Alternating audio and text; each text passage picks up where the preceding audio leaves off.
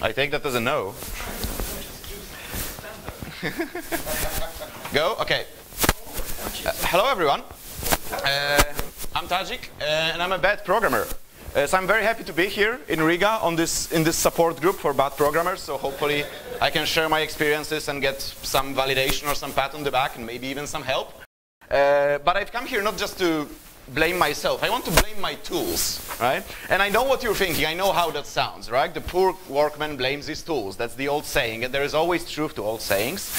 But there is another one I like that I think is related, and that's the fact that when you're holding a hammer, everything starts looking like a nail, right?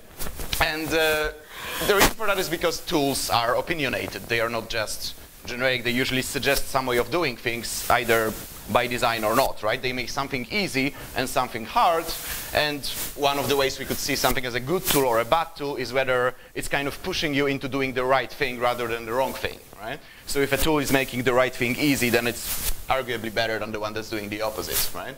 But not all tools are like this. And if we're talking about specifically an object-oriented language or library or framework or however you want to call it, we could say that it's a good tool or a good language or a good library if it kind of influences your design in a good way, if it suggests the right way of doing things, of doing good object-oriented design rather than the bad one, right? Discouraging the anti-patterns, not making it easy to do things badly and wrongly, right? So what is good object-oriented programming? Now that's a controversial topic. Everybody sees it a little bit differently, but there's some things that are pretty much universally true that I will be basing this on. So object orientation in general is about putting data and operations of that data together as one single entity rather than treating those as two completely different things like we sort of traditionally used to. And two big benefits from that is that, first of all, it becomes a lot easier to just use the data directly. We don't need to know all that goes on under the hood. We don't need to know all the edge cases or the complexities of it. We are given a hopefully simple enough interface that does the right thing and that prevents us from hurting ourselves too much, right? As long as the abstraction is good, this kind of works out, right? It makes it easier to write good code, to use somebody else's code to our advantage. The other part, on the other hand, is it's easier to write the thing that we can then extend further.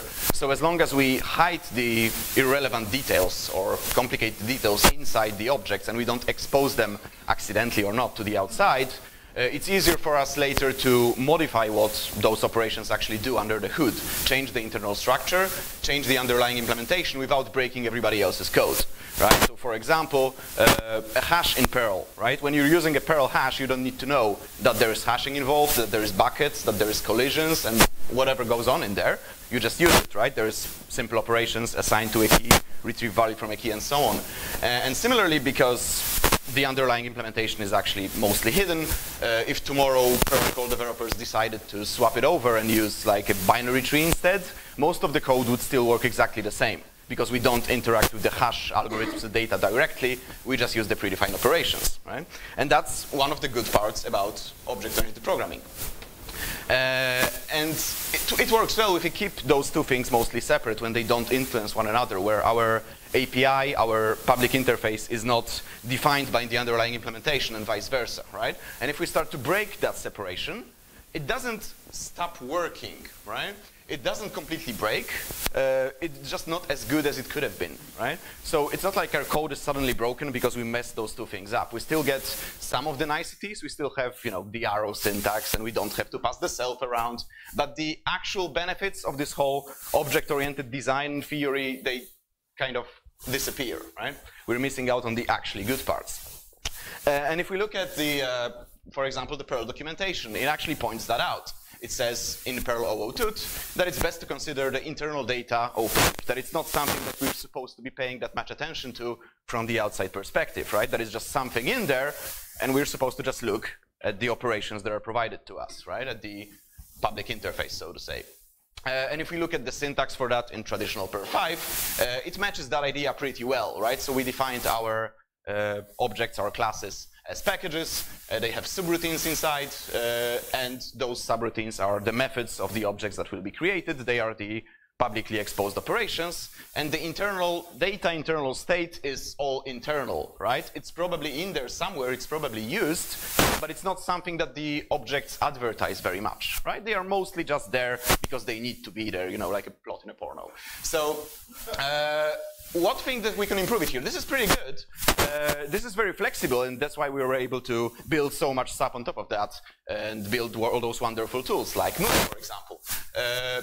So what can really improve? Why did we actually start working towards something different than this? Well, one thing that we could improve here is make the data structure that's kept inside somewhat specified. Because yes, it's supposed to be internal, it's supposed to be hidden, but it becomes much easier to work on the object itself, on its implementation, when we have some specification to fall back on, that we know what's supposed to be inside, what expectations do we have on it, what constraints do we put. To kind of look that over is very useful and very good. Another kind of classic problem of OOP is dependency injection. So when we have our objects, they are usually not independent. They need some other objects to work on or work with. And there is always a dilemma of should we create those ourselves as our own dependencies, or should we take them from the outside? Typically, or sometimes we want to do a little bit of both. So maybe allow injecting them from the outside, but also have some sane defaults. So that's something that we could sort of use our OO system or library to help managing that. And one thing that we could also improve, which is not really related to OO, and it's more related to Perl itself, is that we could improve on the way we pass arguments to functions. Because that's, well, Perl does have subroutine signatures now, as Sawyer told us. They are there, but they're not all that great. And in object-oriented programming, we want to have a specific, clear description of what our object expects, what kind of data is supposed to go in, what do the methods actually want, how do we create the damn thing, and so on. So having a very good, very versatile scheme of describing what we actually expect to come from the outside, more than Perl does by default, would also be kind of a nice thing, right? And we could potentially put that in an OO library.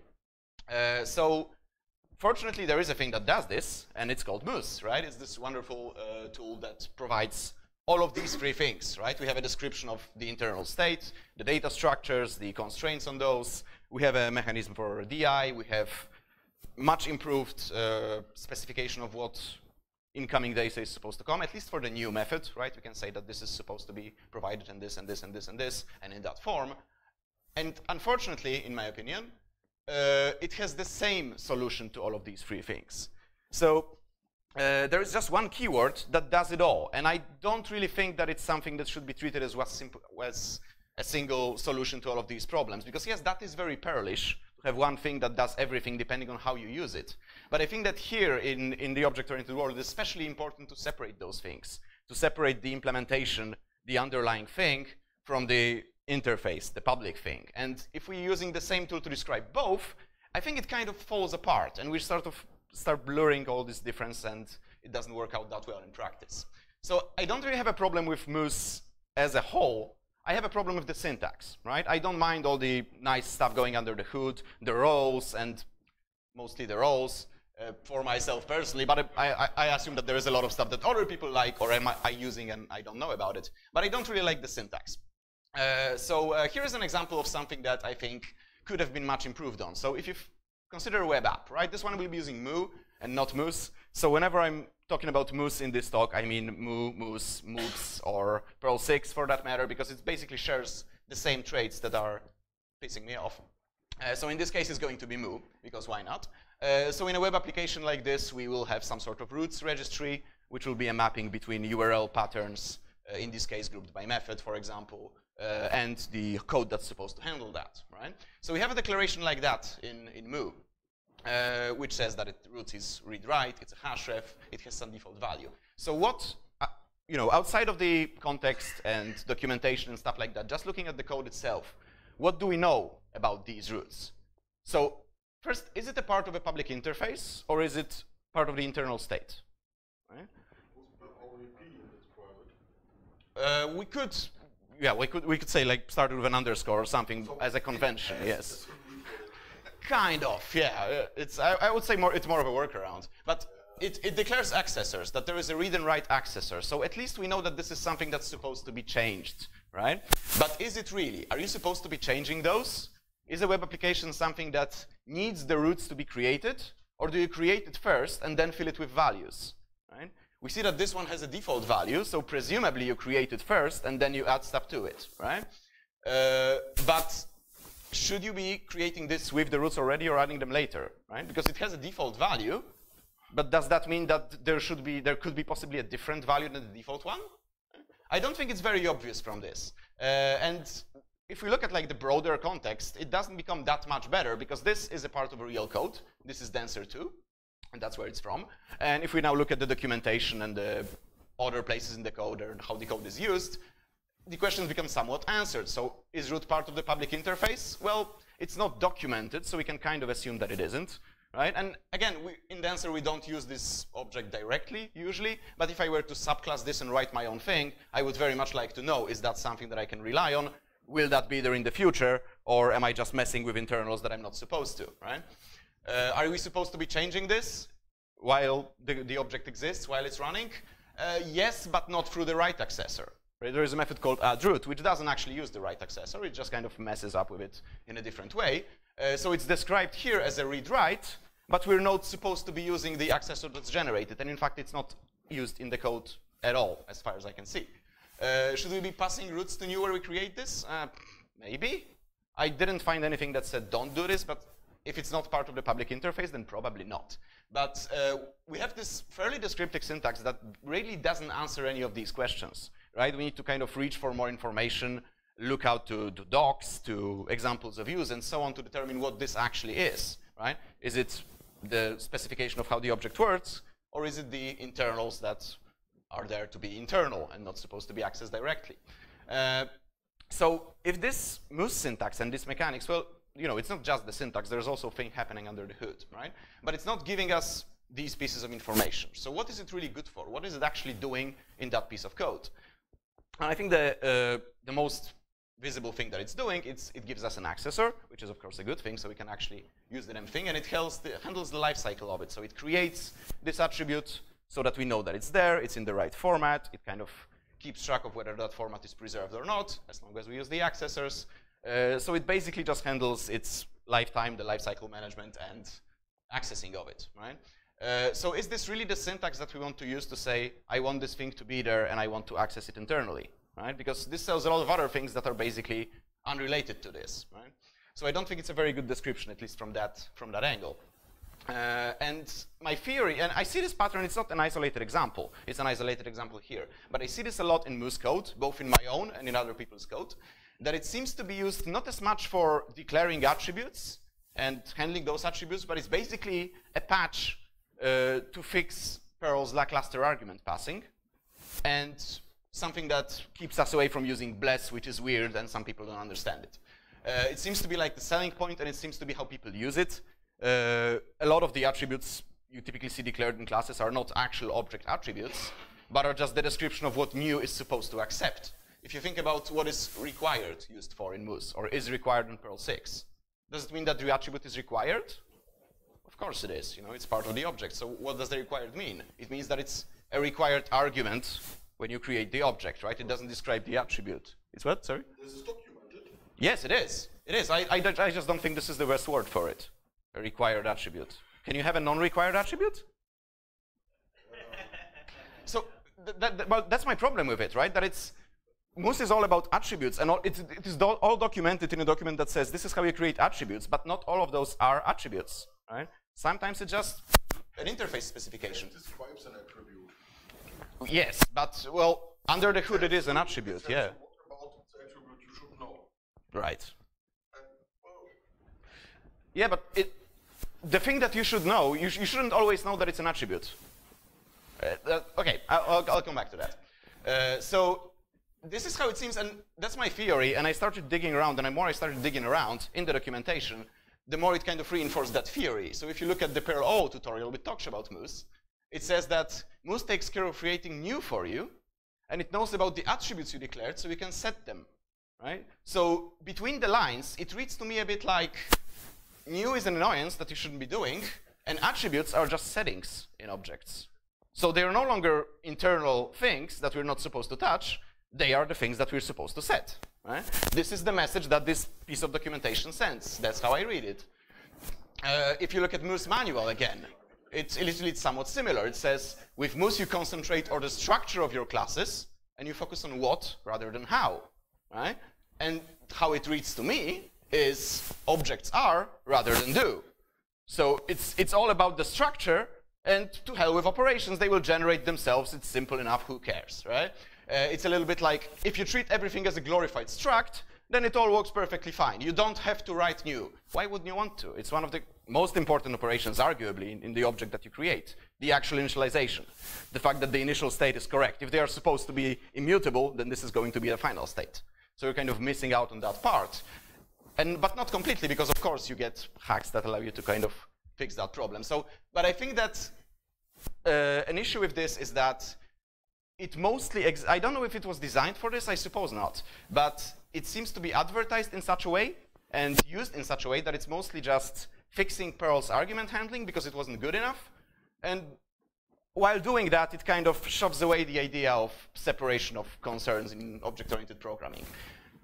So this is another example, a piece of code that I wrote, which I'm not very proud of, but it demonstrates the issue quite well.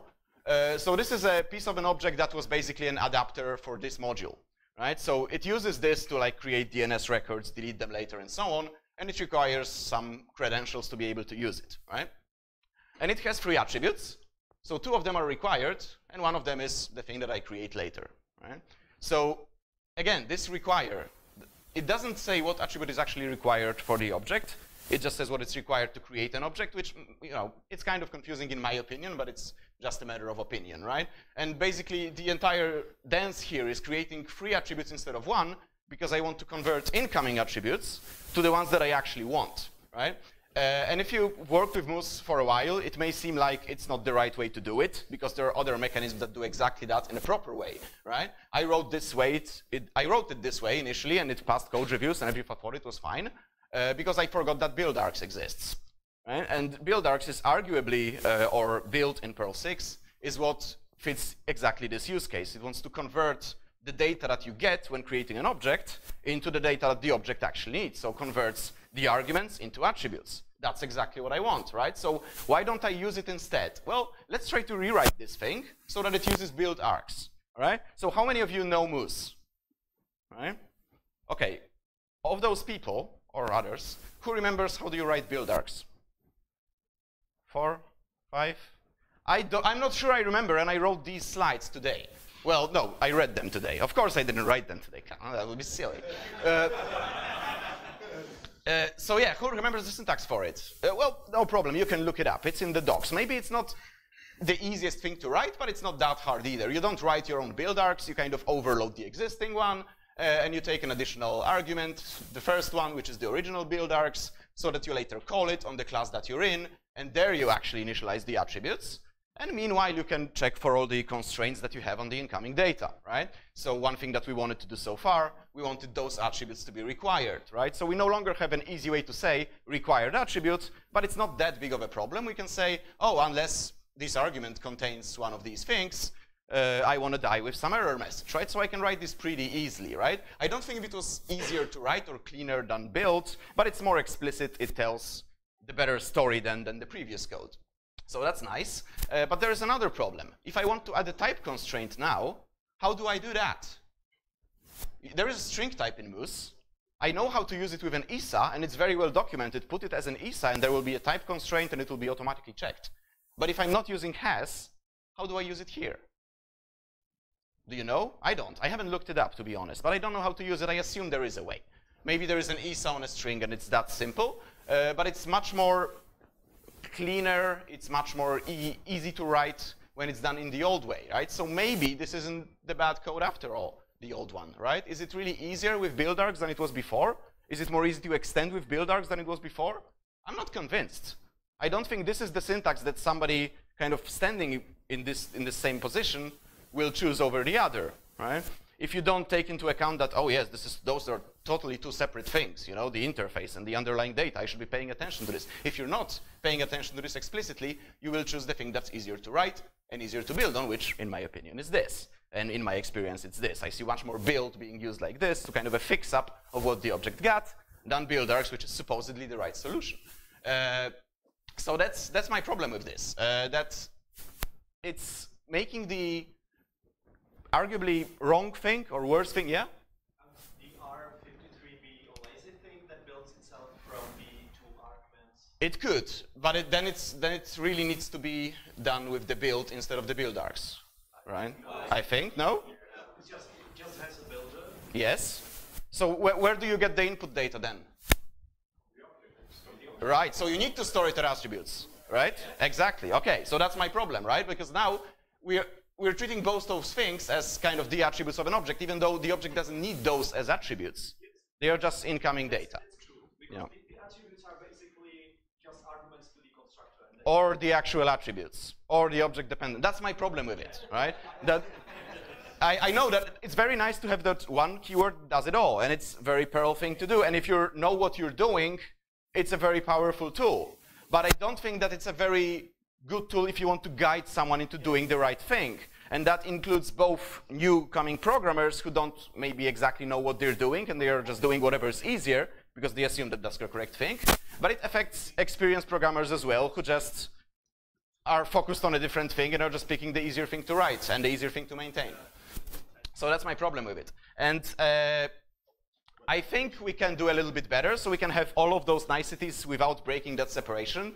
But my idea for this involves just breaking has into smaller pieces. So I would maybe go for something that has a completely different syntax for incoming attributes, so the arguments to new, and then the actual attributes, right? And maybe even a separate syntax for the dependency injection related stuff, because it is kind of mixing both two concepts. And I think it would be a lot cleaner to kind of deduce things from reading the code and knowing what is what if those things actually had different names instead of some different attributes or being documented differently or being written differently in a Hungarian notation or whatever.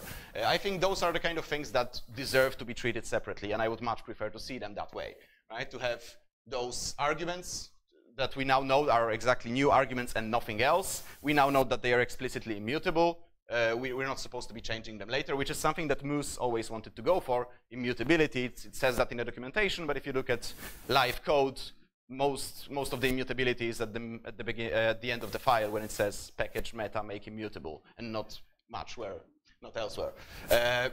So I think I would prefer to have those things split, to kind of have this explicit distinction between what's coming in, what's actually internal and you're not supposed to be touching, and what's the kind of thing that you can swap out and replace, right? And then we can keep most of the same stuff. We can keep the build as something that takes the incoming attributes, or the object arguments, we could call them, the needs, and turns them into the has's. So doing basically the job of the build args, but keeping the benefits of the declarative syntax, right?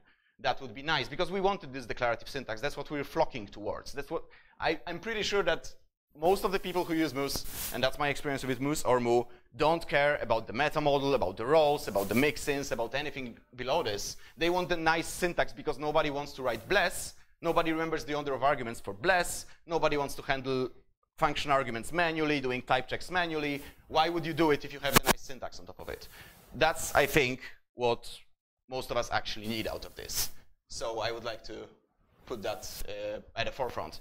So I'm not sure if this is the right solution to this, or is it even needed to fix Moose? I think there is a problem in this, because when I brought up this talk and the topic of this talk to people, and I said, I have a problem with Moose, I think the API is weird, they always said, oh, you mean this, or this, or this, or this. And I said, no, I mean this completely different thing. I say, oh yeah, that's true. So I think there is more than one problem here, and this is maybe not the perfect solution, and definitely not a solution to all of them.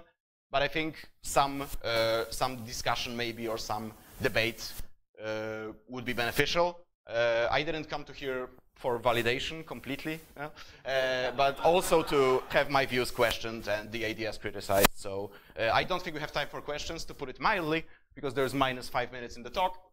But if you want to talk about this further, I look like this. Meet me in the hallway track, and thank you all for coming. Have a wonderful conference.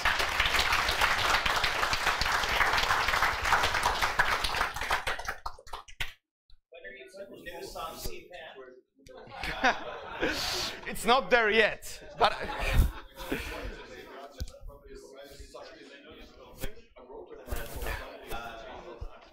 I'm escaping.